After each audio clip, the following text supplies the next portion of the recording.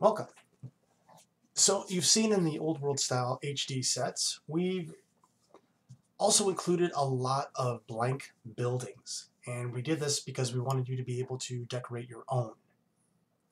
So today I'm going to show you how to use from old world's HD towns set 18, how to use the tile sheets to create your own buildings. This first video we're just going to concentrate on setting up your file. So let's do that. We're going to go to new map, and you've seen in our tile sheets that we've put in there, they're usually 4 objects across, 6 objects up and down. And each one takes approximately 3 square blocks. We go by traditionally what we did for Roll20, and that was their default is a 70 by 70. A lot of us artists were drawing in 140 by 140, so you could actually zoom in a little bit. So I'm going to keep that here. You could actually create your grid size no matter what you want. So let's do this. We're going to go View. Let's turn on the grid so you can see. So each of these blocks. So if we're setting up a new one, we're going to set up a new map.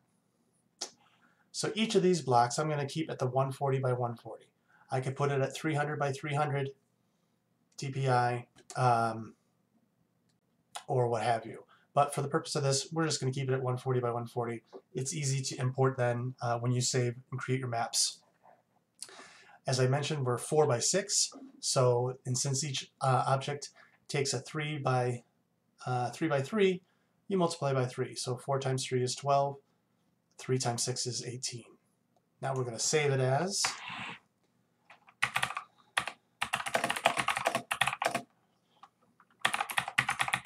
and I'm just setting up for new tile sheet 2 because I've done this a couple times to practice. So that's what you should be seeing right now. Above in this large box, this tells you where all your layers are. And for right now, what we're going to do is we're going to right click. You'll see new.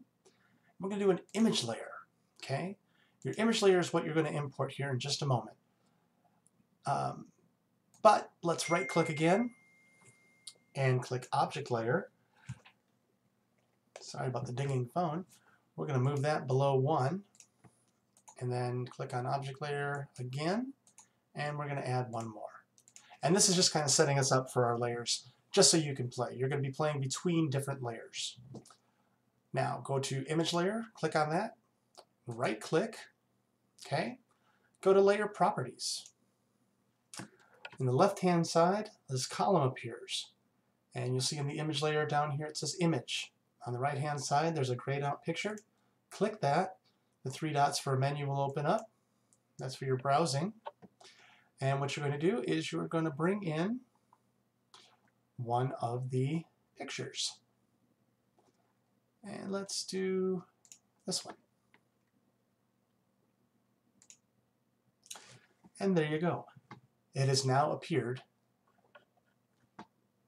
as your background. Now, since it's an image layer and that's kind of our main focal point, we're going to go ahead and lock that layer.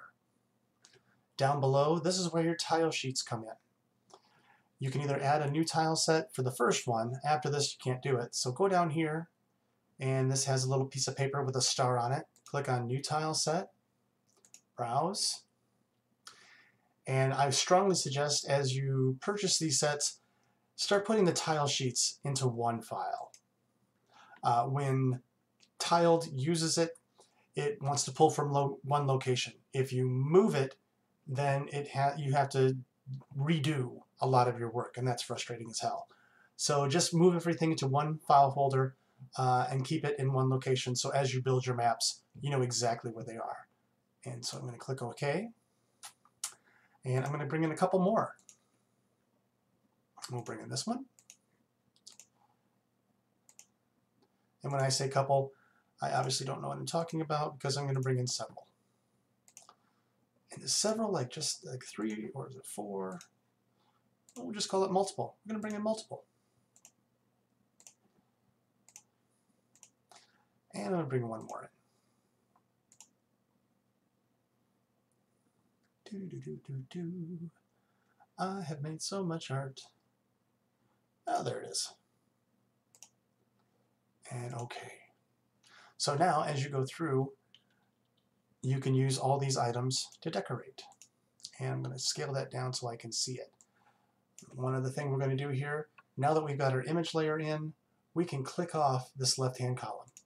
Boom. And we can also bring that up in scale.